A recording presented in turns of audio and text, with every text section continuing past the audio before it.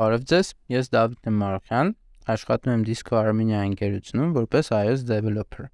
Picsart ակադեմիայի կազմակերպած iOS Hub Development դասընթացի շրջանակներում ես կվարեմ գործնական աշխատանքները։ Իրար հետ կօգտագործենք Swift լեզուն, կծանոթանանք UI-Kit framework-ին, կփորձենք ստեղծել իրար հետ iOS application-ներ եւ գաղափարապես կծանոթանանք թե ինչ է iOS development, որոնք են նրա process-ները եւ ինչպես են ստեղծել iOS application։ Այս տեսանյութի շրջանակներում մենք կլուծենք 5 խնդիր, ծանոթանալով Swift լեզվին եւ UI-Kit framework-ին, եւ խնդիրների արդյունքում մենք կստանանք Rock Paper Scissors խաղը, կամ մեզ բոլորից հայտնի Չինգաչունգ խաղը։ Այսպեսով եկեք անցնենք հենց առաջի խնդրին։ Առաջի խնդիրը հենց ներկայացնում է 4 կետ։ Առաջինն է ստեղծել sign enum-ը, հետո ստեղծել game state enum-ը, ստեղծել bits անունով ֆունկցիան եւ տեստել այն։ Ինչ է իրենց ներկայացնելու sign enum-ը եւ ինչ է ներկայացնում ընդհանրապես իրենց enum-ը։ Enum-ը դա ընդհանրացված տիպ է, որը խմբավորում է իրար հետ կապ ունեցող value-ներ կամ փոփոխականներ եւ նրա միջոցով մենք կարող ենք աշխատել type safe վիճակում, այսինքն իմանալով, որ նրա հետ աշխատելու ընթացքում նա իր տիպը չի փոխելու։ Հաջորդը ֆունկցիան է։ Ֆունկցիան իրենց ներկայացնում է մի որոշակի կոդի մաս, որը կատարում է specific ֆունկցիա։ Հետ վերադառնանք մեր task-ին։ Ուրեմն enum-ը մոտավորապես պատկերացրեցինք ինչ է իրենց ներկայացնելու, եւ մեր խնդիրը լինելու է հենց sign անունով enum գրելը։ Ինչ է լինելու sign-ը։ Sign-ը ցույց է տալու, թե մեր խաղացողներից ինչ որ մեկը, բոլոր խաղացողները, ինչ հնարավոր ընտրություն կարող են անել խաղի ընթացքում, այսինքն կարող են ընտրել թուղթ, կարող են ընտրել մկրատ, կարող են ընտրել քար։ Game state-ը ցույց է տալու, թե ինչ վերջնարդյուն կունենա խաղը, այսինքն խաղացողներից որ մեկը կհաղթի, որ մեկը կպարտվի եւ եթե ոչ ոքի կլինի, ոչ ոքի կլինի։ Ինչպես նաեւ ակնարկ կատարենք enum-ի սինտաքսին, թե ինչպես պետք է օգտագործել enum-ը։ Գրում ենք enum, տալիս ենք enum-ի անվանումը եւ նրա մեջ լսում ենք նրա բոլոր հնարավոր դեպքերը։ Տրված օրինակում կարող ենք տեսնել, թե ինչպես են գրում կոմպասի enum-ը։ Հայտարարում ենք enum compass point, տալիս ենք նրա մեջ case north, case south, case east եւ case west, այսինքն ինչպես հարավ, արևելք, արևմուտք։ Հաջորդիվ ծանոթանանք ֆունկցիայի գրելու սինտաքսին։ Այս սլայդում տրված է օրինակ, թե ինչպես պետք է հայտարարել ֆունկցիա։ Այսինքն գրում ենք ֆունկցիա, տալիս ենք նրան անվանում, տվյալ դեպքում greet, տալիս ենք նրան ստացող պարամետրը, տվյալ դեպքում string, եւ այս գծիկի միջոցով կարող ենք ցույց տալ, թե ինչ է վերադարձնելու մեր ֆունկցիան։ Օրինակում գրած է, որ let greetings հավասար է hello plus person եւ բացականչական նշան, այսինքն տվյալ ֆունկցիան ստանում է տվյալ person-ի կամ մարդու անվանումը եւ վերադարձնում է նրան ավելացրած դեմից hello վերջից բացականչական նշան։ Հիմա անցնենք մեր խնդրին։ Okay։ Ինչ է պետք մեր խնդիրը լուծելու համար։ Նախ եւ առաջ գործիքակազմից մեզ անհրաժեշտ է Xcode ծրագիրը։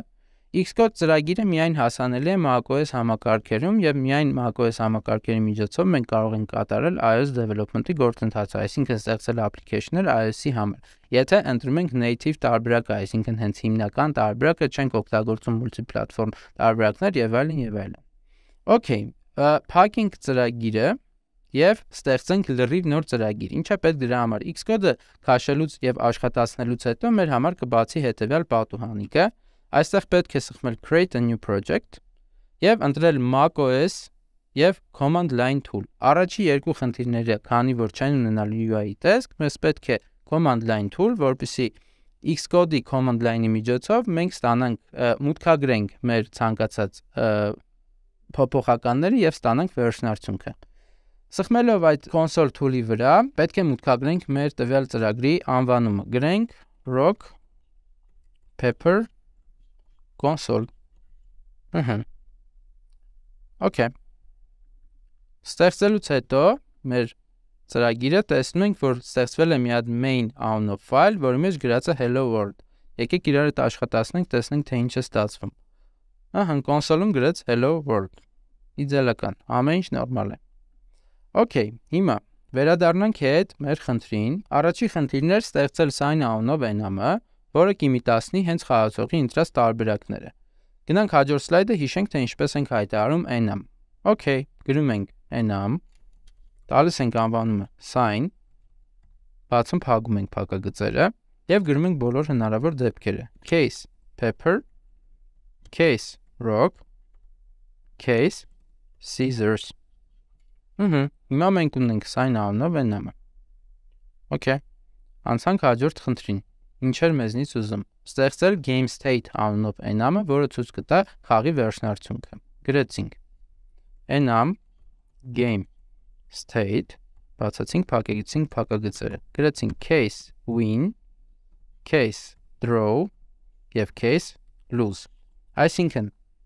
ունենք հնարավոր 3 վերջնարդյունք։ Խաղացողը հաղթել է, խաղացողը ոչ ոքի է խաղացել եւ պարտվել է։ Okay, այս էլ գրեցինք։ Երրորդ խնդիրը ինչ է ներկայացնում իրեն ստեղծել bits անունով ֆունկցիա։ Okay, գրեցինք։ Ինչ է իրենց ներկայացնելու bits անունով ֆունկցիա։ Գրում ենք func, տալիս ենք նրան անվանում bits, բացում փակում ենք փակագծերը, նա պետքա տա խաղի վերջնարդյունք եւ բացում ենք ձևավոր փակագծերը։ Հիմա որովհետեւ մեր bits անունով ֆունկցիան աշխատի, նա պետք է ստանա որոշակի պարամետրեր։ Այսինքն ենթադրենք խաղացող 1, որի տիպն է sign, խաղացող 2, որի տիպն է նույնպես sign։ Հիմա գրում ենք. Եթե խաղացող 1-ը հավասար է խաղացող 2-ին, վերադարձնում ենք ձևավոր փակագծերը բացում փակում ենք, վերադարձնում ենք get draw։ Այսինքն եթե երկու խաղացողներ ընտրել են նույն տարբերակը, վերադարձնում ենք ոչ ոքի վերջնարդյունքը։